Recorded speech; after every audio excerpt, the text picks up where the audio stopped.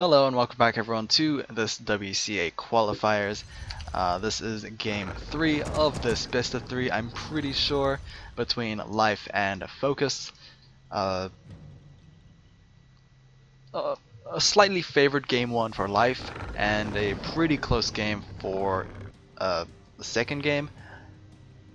Hopefully game 3 is, just builds up that excitement. Game 2 I think was pretty exciting. Obviously I can't show it very well.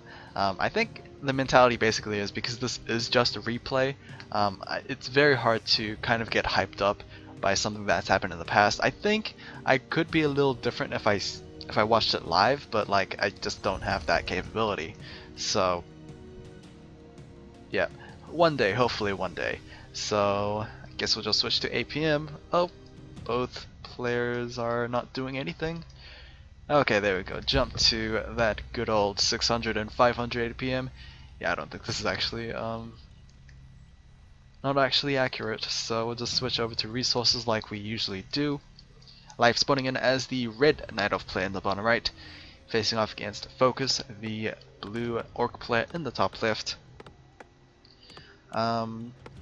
So yeah, I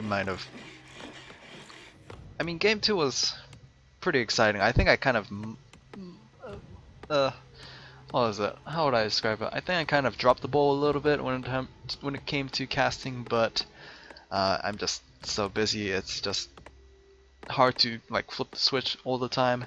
So yeah, hopefully this one will be a little better. It is on Turtle Rock, so this might be a bit of a long game. Of course, last game was reasonably length. I guess 20 minutes is probably a good mid-sized game. Hopefully it gets there. I mean, I've noticed a lot of people don't exactly like watching short games because I actually don't know what the reason is. I think it's just not exciting enough, and usually most people don't like watching cheese because it's just, I actually have no idea what the reason would be. But yep, tier 2 for both players, most likely FoCuS starting out, and Life should follow suit after a couple of wisps, I guess. He is stocking up on resources, so yeah, pretty much. Blademaster once again at this Ogre Magi camp. This is very similar to game 2, where the Demon Hunter and Blademaster just danced around at a creep camp, and this one's probably a lot more important because it drops the Watcher Ward. It would be devastating for FoCuS if he lost it to his opponent, but like reversely, it's going to be so beneficial for FoCuS, for Life if he gets it himself, because wow, he actually got it. Life actually got it. He didn't get the kill on Magi, but he got probably the better long-term resource that he could get. The Playmaster might be a little stuck here. Oh, okay, Ogre just somehow wanted to sleep. So, that's strange. I'm pretty sure the Ogre should not have lost aggro there, but that's what happens, and he is just going to, oh, maybe not. The Demon Hunter trying to look for a kill here. I mean, Dust Appearance is going to be used by FoCuS, but probably not a good idea to stick around, and that is going to be a dead Blademaster. Uh-oh, okay. Forces are under attack. Yeah, big no-no from FoCuS there. It should not be playing in front of death because you're just gonna get killed. Damn, he burned a dust charge as well. That's not good. I mean, the archer, if the archer didn't want to be caught, she would have immediately melded. I mean, yeah, sure, she got dusted, so she's just trying to try and fight back. But you gotta be a little careful about a nearby Demon Hunter. Come on. So that's gonna put FoCuS back a little bit. The Blademaster is back right now, clarity'd up, but not looking good for FoCuS right now. He lost the Watcher Ward, which is in a not great position, but of course this was just because the fight earlier on. You don't have the luxury of positioning the Magi yourself. But still, yeah, the watch award will be pretty good because this is a Town is under siege. it's not exactly a mirrored match, but it's kind of a cross map here because I mean, if FoCuS ever wants to fight his opponent, he will have to go the long way, as in here, unless he wants to be spotted by the ward. As you can see, the vision, the light of the fog of war has been unveiled, and yeah, that's pretty much where Life can actually see. Bestiary is being harassed by Life as well. Not looking good for FoCuS, but he might get something out of it. Maybe a potential TV scroll being burnt here. Bestiary will be cancelled, but the heroes are kind of locked in. The Sparrow Lodge would be actually a bad loss for him. You don't want to lose both of your tier 2 production buildings. TP scroll is going to be burnt. Thankfully the TP scroll is on the lower hit point hero there, so yeah, no risk of getting your other hero immediately focused down. That is not a good sign for FoCuS. He lost a lot of precious time, and you can see the gold that he's been stacking up. That was most likely for the new units that he was gonna start producing. Not anymore. Demon Hunter once again being a pest. Life playing very well this game actually. He is trying to dictate the pace of the game, and he is doing pretty well, and until that happened. The Demon Hunter gets surrounded. Oh no, he actually gets preserved back home. So thankfully for Life, he did buy a preservation staff this time around. I don't think we ever saw it in game 2. Not that it really would have mattered too much, but actually it would have mattered because it would have saved his Demon Hunter from actually getting killed, and yeah, he wouldn't have lost so much control on the map if that wasn't going to happen. So yeah, thankfully he did kind of save it there with that preservation, but probably should be a little careful again because he is back. He is going after a couple of burrows here with a couple of quill beasts. He's not going to get too much down. All he can do is pretty much cancel the one that was currently being built. Bestiary has been completed, Ensnare is underway, and both players have a lot of resources in the bank. FoCuS is kind of lacking in lumber, however, because most of his peons were a little busy inside their little burrows there. But yeah, even Life is kind of stocking up on those resources. Blademaster is going to make a return, and that looked like a Fairy Fire. Not Fairy Fire, Mana Flare from the Fairy Dragon. I don't think it was, but the Demon Hunter gets preserved back home.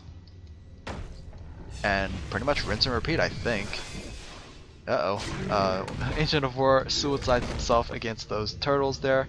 I don't know if it was intentional to just get that Demon Hunter an easy level 5 creep monster, but yeah, you just lost your Ancient of War. That could have been helpful when defending the base. A player's forces are under attack. Okay, armor supply is 36 to 40. FoCuS is slightly in the lead, and actually this is looking good for FoCuS because we have a third hero already for Life. I mean, heroes are 5 cost in terms of food, but like level 1 heroes barely make that much of an impact. Of course, Tinkerer might be a little different because he does toss the factory down and like there's his impact, but forces are under attack. Yeah, that could have been like 2.5 more druids, but I mean it's pretty standard for a Tinkerer third hero anyway. This is pretty much the most popular try hero for the Night Elves against an Orc matchup, and the Tinkerer is going to get focused down by the Blademaster. He is not aware of the Blademaster on his hide right now, but it's not like it matters if he knows because he's being ensnared and killed off. Preservation Staff was used earlier to save the Demon Hunter, or at least send him back home. And yeah, it was still on cooldown by the time the Tinkerer fell, so that was a bad timing for Life. But like I said, it was just a level 1 hero. It's very quick to revive, and yeah, all you lose is basically a couple hundred gold and giving some experience over to your opponent. But this is not a good sign. Getting ensnared, like I said in game 2, Life should be a lot more careful when he gets chain ensnared. He could definitely benefit off a second staff reservation, I think, because yeah, the cooldown might be a little too long for Life's taste. So yeah, there is that. Of course, Watch of Ward was able to spot the Blade Master's position right there, even if he is invisible. And of course, he's Fairy Fired anyway, so he's an open book right now. Level 3 Demon Hunter, level 1 Tinker and Beastmaster. I think if there was anything to add to this kind of nifty stuff here, it would be a hero counter, just to track the hero levels and all that. But yeah, level 2 on the Turn Chieftain, level 2 on the Blade Master, and no third hero for the Orc player. Scourge Bone Chimes gets picked. Oh no, that's Legion Doomhorn, so that is Unholy Aura. Turn Chieftain basically has both of the Moon Speed auras there. He also has the attack speed from the Endurance and life regen from the Unholy. Scroll of Healing will be utilized to try and just top up his units right there. No more Shockwaves from the Turn Chieftain because he has been mana burnt out. But Cyclones on a good number of units.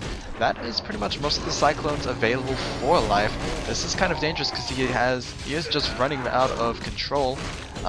Turn Chieftain is going to get the killing blow on that Beastmaster. Demon Hunter returns slightly late, and this might be a little problematic for the Demon Hunter. He is going to get ensnared once again. There is no ally hero to preserve the Demon Hunter, and this might just be a simple surround on the Demon Hunter here. Turn Chieftain taking a beating, but he does have a good amount of strength, so he can regen that definitely a lot easier than most heroes. Of course, he also has the Unholy Aura, so he can regen up with that as well. Demon Hunter is quite fast, but yeah, obviously the speed is just not enough. Beastmaster being raised back up. He is still level 1, so it'll be quick, but yeah, definitely not a good sign for Life because he did indeed lose that fight.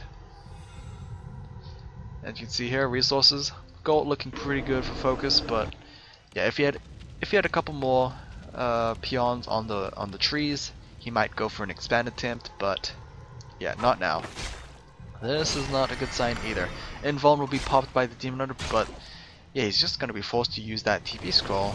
I was going to say, actually I actually completely forgot what I was going to say. No, that's what it was. Like I said, FoCuS lacking in lumber. Meanwhile, his opponent is lacking in gold, and definitely that TP scroll buy was not going to help. So it's only a matter of time before FoCuS starts going into low upkeep. As I say that, he's actually in fact in low upkeep.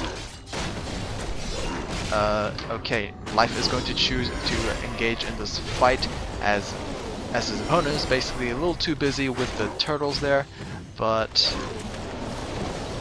this is actually not going to be good for the Turn Chieftain unless the rest of the Orc units intervene.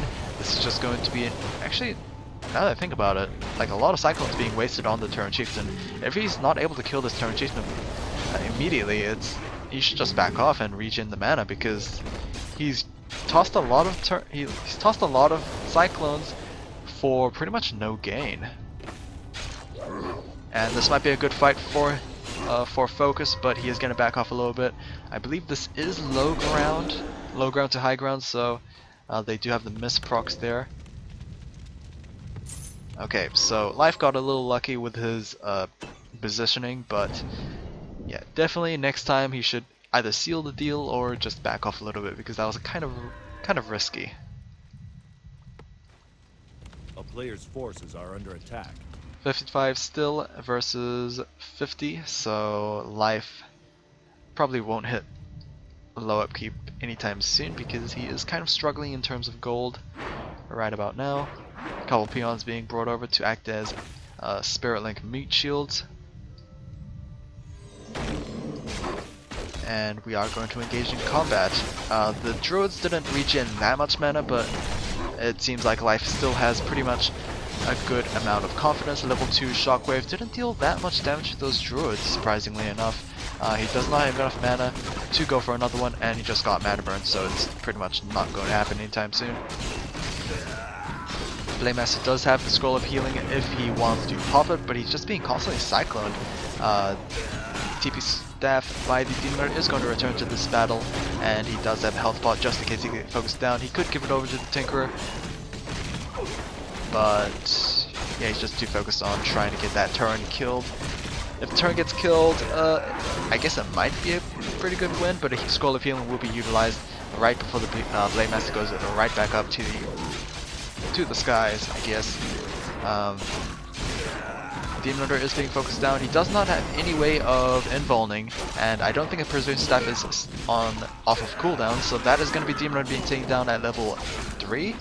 Tinkerer gets ensnared, chain ensnared in fact. Turn also got taken down at level 3 as well, but this is going to be another hero for life being killed.